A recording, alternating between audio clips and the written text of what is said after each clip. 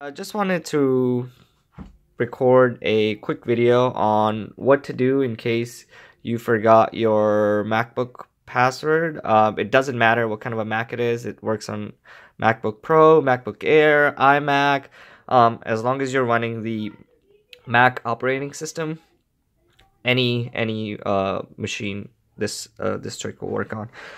And just to mention, guys, please use this video for educational purposes only. Don't try to get into someone's computer illegally. It's illegal to break into someone's computer without their consent.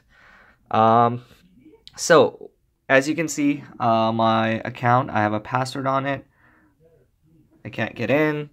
Forgot my password. So what you're going to need to do is, well, first of all, you're going to turn off the machine. I'm going to click shutdown. Actually, it's going to take too long. Let me just power it off using this button here. And so once the machine's power off, what you're going to need to do is you're going to hold Command and S when the computer is turning on. So I'm going to hit the power button and I'm going to hold Command S. And I'm going to continue holding it until I get inside the terminal. So press the power button, hold Command S, and wait for the machine to boot up. As you can see, this is not your normal login screen here. And let me just try to zoom in here because this text is very small. Okay, so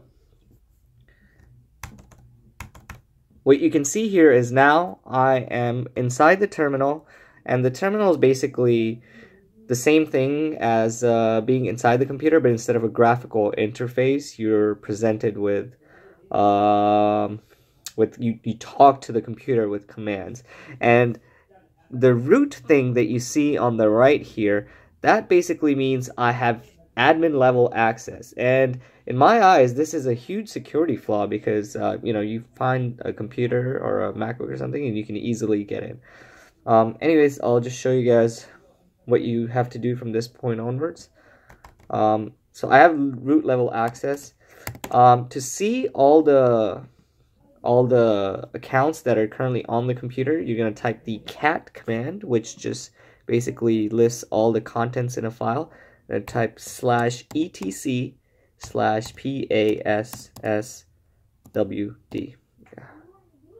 I'll try to focus in a little bit here. There we go. So I'm gonna hit enter, and basically this just lists all of the accounts that are currently on the computer. And these are not the accounts that you've created. They could be multiple different accounts that applications have created for different kind of stuff. But basically what you're going to need to do is you're going to type the password command followed by a space -d followed by the username that you saw earlier on the login screen. So in my case it was Amir, and this is going to, when you press enter, this command is going to wipe out the password on the machine. I don't want to do this right now because I actually do remember my password. But just for demonstration purposes, I wanted to record this video.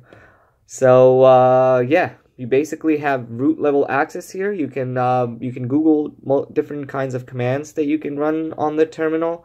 I can go inside the users directory, which is going to